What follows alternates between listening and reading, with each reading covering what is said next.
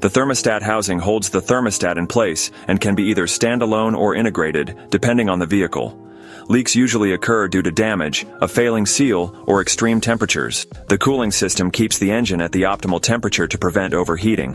Coolant and water flow through the engine block to absorb heat, routed by the water pump driven by the serpentine belt.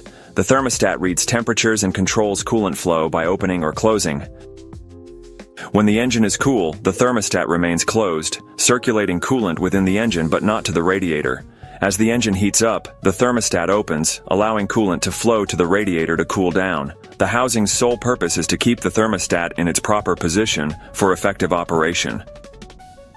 Damaged or cracked housing. Thermostat housings, typically made of plastic or metal, can develop leaks when they get damaged or cracked. These materials, while sturdy, are not indestructible. Damage can also occur if a mechanic applies too much torque to the bolts during installation or replacement. When the housing is compromised, it leads to coolant leaks, which can cause significant issues.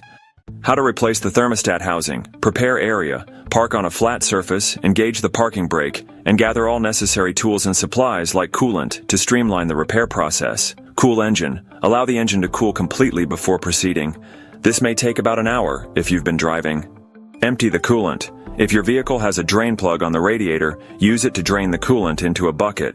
Some models don't require this step, so check your service manual. Remove thermostat housing bolts. Use a socket or crescent wrench to remove the two bolts, holding the housing in place. Take off thermostat housing. Lift off the housing carefully. Be prepared for coolant to pour out if you didn't drain it earlier. Place a bucket to catch it and avoid spills. Clean surface area. Clean the area where the housing will attach, removing any debris or old gasket material to prevent leaks.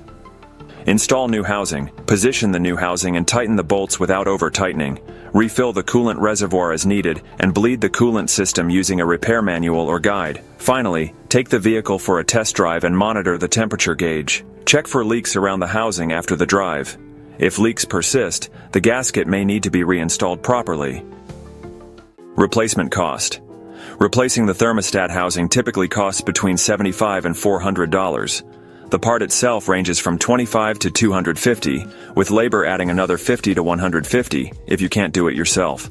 If you have basic mechanical skills and the right tools, it's a fairly simple task.